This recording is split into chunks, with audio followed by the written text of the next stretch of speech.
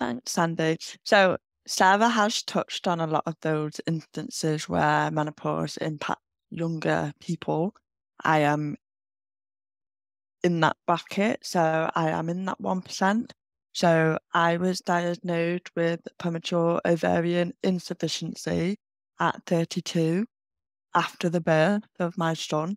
So what I am going to talk about is a bit of a story because I think my story is a case of catastrophic medical neglect, and it has completely changed my life.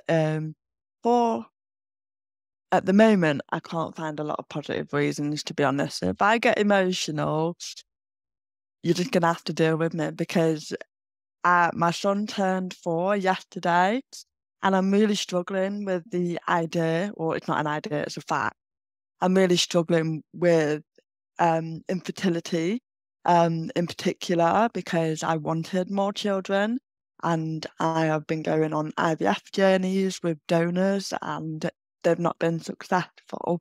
So I actually bring to the table the sort of, I don't know, the life picture of um actually how it is much bigger than what we all call, well, not all of us here maybe in this room, but what a lot of people flippantly call the change. Like for me, it's way bigger than the change, and it's actually quite serious. So I'm just sort of going to offer my perspective as a story because I do believe that menopause is heavily linked to puberty and also your experience with menstrual symptoms when you were younger. So I think periods and menopause are linked. So, and it's been a massive journey to even being diagnosed, to be honest with you. So it hasn't been easy, and I've been fobbed off at every stage. So maybe this might offer some different narrative on it. So, um, I started periods at a kind of normal age, late, like, yeah, 14. Started periods at 14. And from the first one until I decided to go on the pill at 18, they were terrible. So I was very hormonal. Puberty was awful for me. I remember being quite hormonal and moody, but also very, very polar in the sense that I would kind of go from one extreme to the other quite quickly. And my periods were terrible. So I would um, bleed for 10 days quite heavily. So I would not be able to sneeze or laugh or climb the stairs, or I'd have to set alarms at night to remember to change because I would just bleed through all my bedclothes and sheets, and that went on for a couple of years. I didn't actually know that none of this was normal, or not normal. I have 5 sisters and none of my sisters would talk about it. So I didn't actually know, I didn't talk to my mum about it. So I just had no idea. And then one day I had such a bad period at my dad's house that he was like, I think you need to go to the doctors. And I was 15 and I went to the doctors and I eventually got diagnosed with anemia because I was just so exhausted, because not only was I bleeding so much, I would have very short cycles. So I would have maybe a cycle every 14 to 20 days. So basically I would bleed every day of the month, practically. Maybe a few days break. And then I just got so sick of it that I went on the pill. And that was the only option that was given to me at the time. I also took something called tranexamic acid, which is basically going to reduce the flow. So as a 15-year-old, I was on up towards 10 pills a day, to anemia tablets, all of that. So when the doctor said, actually, you can just go on the pill at 18, I thought, anything to stop them, just get rid of them, you know? So I went on the pill at 18 and didn't think about it. And I worked in marketing, so I had like quite a similar sort of corporate job, you know, and I didn't think too much of the fact that I was on the pill, because as a child, as a girl specifically, you are taught how not to get pregnant. So throughout school, I was just like, oh, I'm all right because I'm on the pill, all right. I'm at college, I'm all right, I'm on the pill.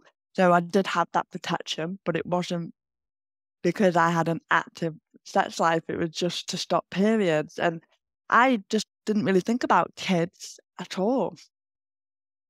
And I got to 27 and I had a few boyfriends and stuff, like normal. But I had this sort of big life change in that I decided to go into athletics off the back of London 2012, which is another story in itself. So it's not about that journey.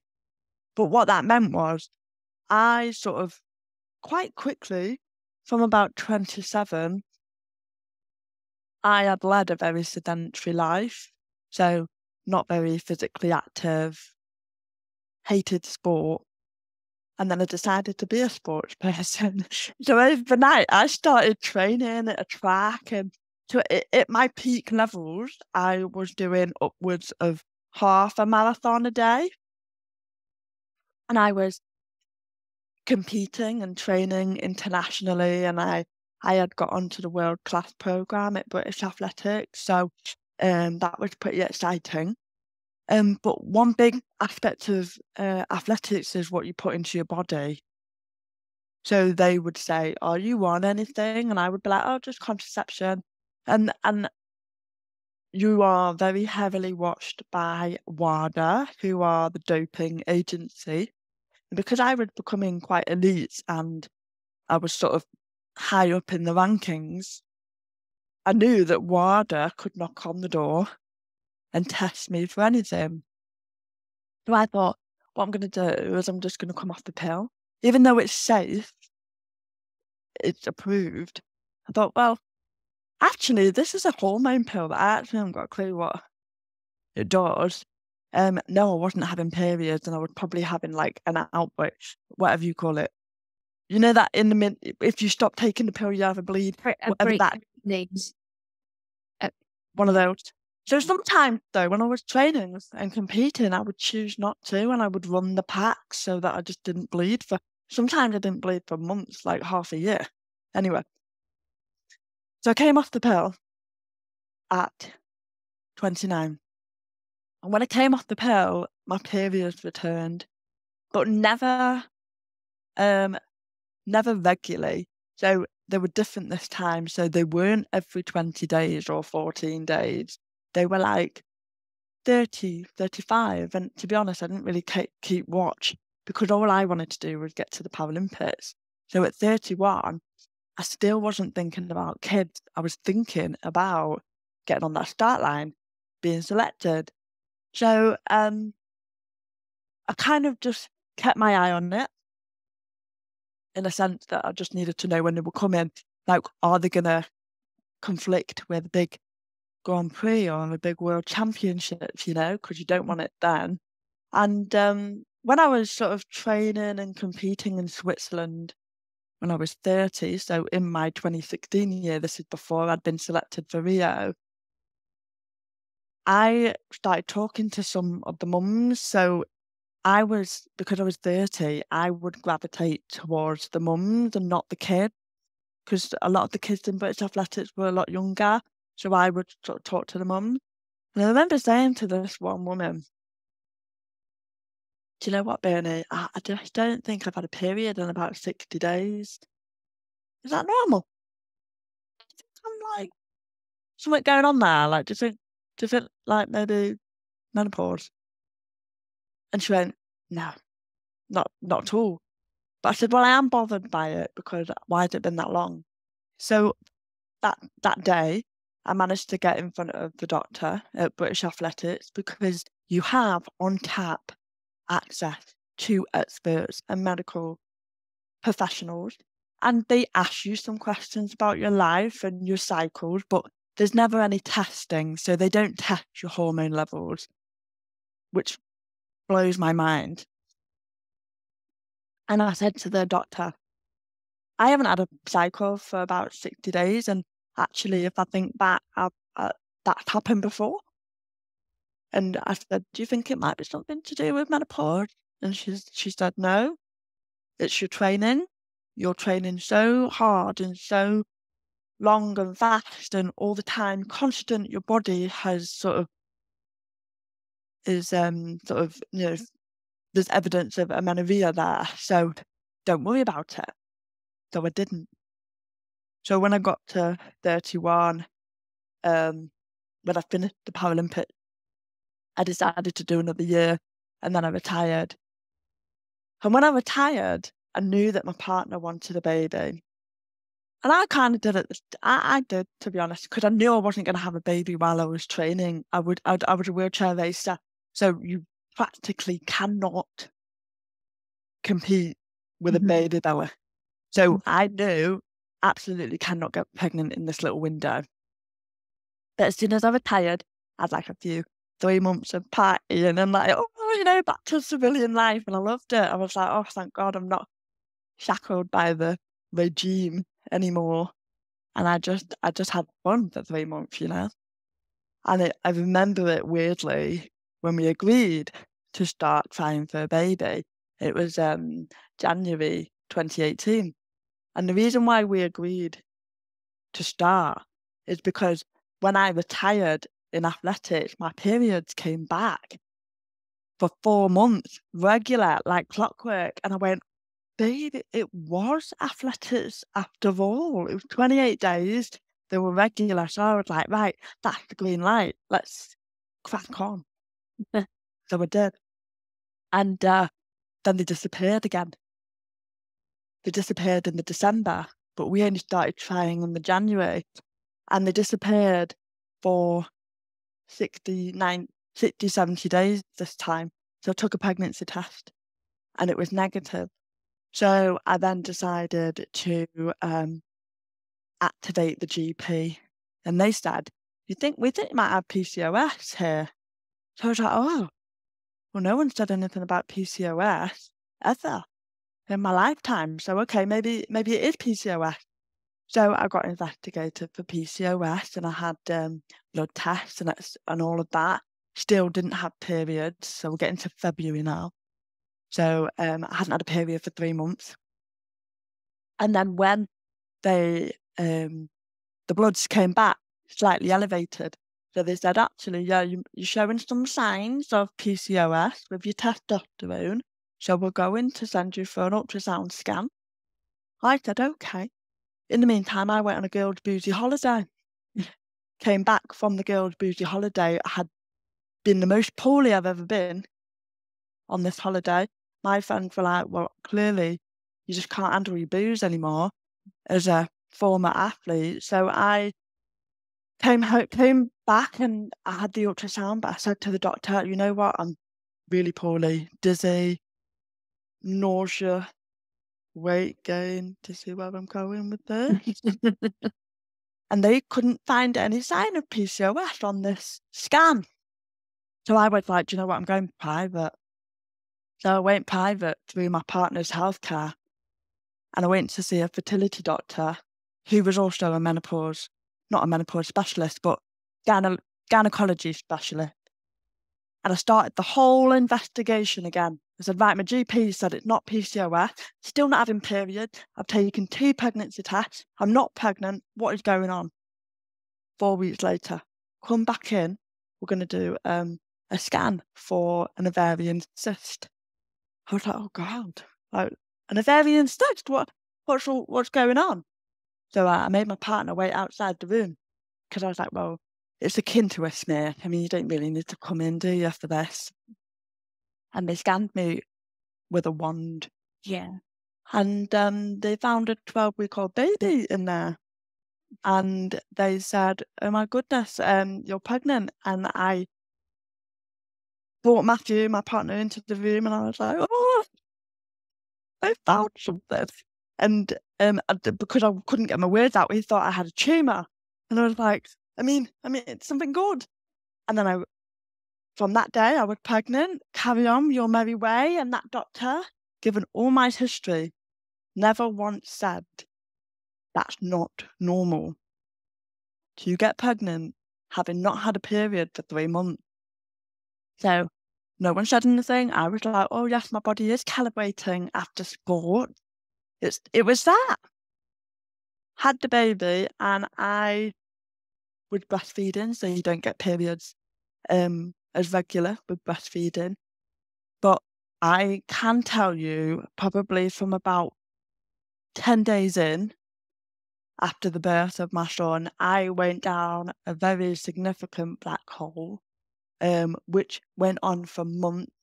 I had severe depression, I had suicidal thoughts, I had massive anxiety. Everyone was telling me it was postnatal, completely was not. I tried to climb out of the bedroom window because I thought that the house was on fire and I needed to be able to get my son out. No. If I think back to it, it's not normal. It's not. There's so many signs there. I had brain fog. I couldn't remember the word for the window. I was like, that pane of glass rather than the name window. I had no libido, zero libido, which I know new mums have zero libido, but I mean, we're talking 8 months in to being a mum and no libido. Fatigue like you wouldn't believe, but everyone would put it down as baby. So I was so desperate that I went to A&E and I said, you've got to help me. I'm going to do something. At this point, I was self-harming anyway. But I had got to 32 and never had mental health difficulties or had even done anything like self-harming. So what's up with that? But my period still hadn't returned. A year later, they hadn't returned. And then the GP gave me antidepressants. And I felt a lot better, to be honest. Not well, but better. And I got to a place where actually I thought, I've got through that and I want another baby. So I was like, babe, can we have another baby? And we started the second, trying to conceive journey. And I went straight to a private doctor this time, a different one. And I said, I'm trying to conceive, but I had a few issues the first time. Can you just help me see if there's anything wrong? And within 6 weeks, she'd done 2 blood tests to assess my FSH levels. And my FSH levels were that of a 70-year-old. So my FSH levels were through the roof, and I was diagnosed with POI, but I was technically post-menopausal by 32. So what I'm saying is that knowledge is power, because I definitely didn't have any understanding of any type of menstrual impact or even what menopause looks like, but I just wasn't equipped. But so were none of the experts around me. So it wasn't just me that wasn't equipped. It was the institutions that I was around. It was the complete lack of care for women's issues. It was the way that women are erased and dismissed a lot in the conversation.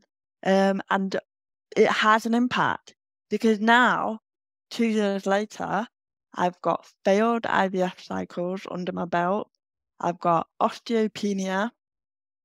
I've got no clarity as to why I have POI, other than I'm told that 90% of women don't have a reason, that it's idiopathic.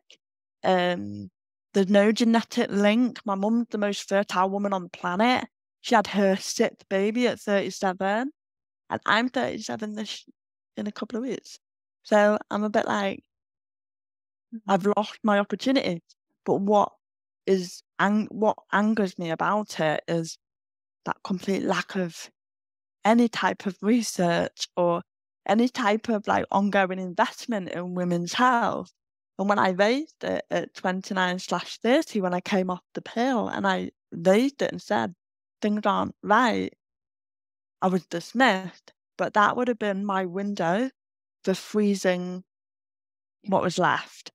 So it does have real ramifications if women are not empowered, but also if other people around us are not empowered. So I'm aware that I've probably taken ages telling you that story, but it was so complex that I couldn't just be like, yeah, I've gone through it, because it's everything's so linked, you Yeah, know? no, Hindsight is a wonderful thing. yeah, no, thank you. I was no way going to cut you short, Carly, from telling us Oh, that I'll story. shut up now. I've done my No, bit. no, thank you so much for trusting us with that story that you shared there. I feel very honored that you I feel a bit emotional about that, but almost. Me too, me too. Like, my little boy turned 4 yesterday, and I'm just like, "Oh my God, I'm out of the baby stage, and I'm just desperate for a baby." Like, it's so hard to be so desperate for something Oh that no, I know. I you know that can't have. feeling very well. It's horrible, and I'm Yeah. just like, I feel so lucky, I do. But I think menopause is not just menopause, it's it's your health, your brain health, your body health, your biological health, it's fertility, it's hormonal health. There's so many other things that go around it. So we talk about menopause in silo, and it isn't a No. siloed thing. I mean, you touched on a very, a universal subject there, which is medical trauma and gaslighting. And Mm, as women, we we are invisible, we are ignored, we are it's documented and yeah. it's been going on for centuries. Again, I really hope that what we are doing now is going to have an impact. I don't think it's going to turn it on its head. I'm not naive enough to think that, but I do think that we are going to help start the change. Um, so I I think from your story, I'm hoping, Carly, that it will help educate people and the ripple effect, what you have said here that's such an important story that will stick in people's minds, and people will tell people, because if we know and we trust, you trusted your body and nobody listened, but if we can learn to trust our bodies, combined with more education, combined with the experts getting more education, and being strong enough to say, no, no, no, I do think that this is going to be something to do with menopause, and I want you to test for it.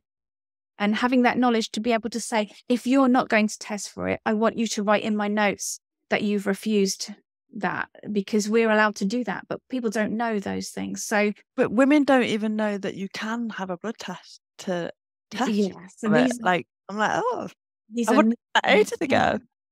I think from some of the symptoms you talked about, hormonal hormonal changes can cause psychosis. They're talking about climbing out of the wall, out the window, and things. Uh, uh, we're not told about that. That's women were just called witches and burnt in. Asylums, you get in there, you're mad Yeah. woman, So like, literally. hopefully we're Mm. changing things. That's And and my partner, I think my partner literally had PTSD for well, living through that. I yeah, mean, obviously, I trump with the lived experience, but sometimes he says, "Oh, you can't really ignore what I went through," and I'm like, "Well, yeah, true, to be fair, because he had to watch me do stuff like this, and we've had somehow it helped." experience. So, but yes, thank you, because of you telling your story like that. That's how change happens. So thank you for sharing your truth with us, Carly. That has touched me very deeply.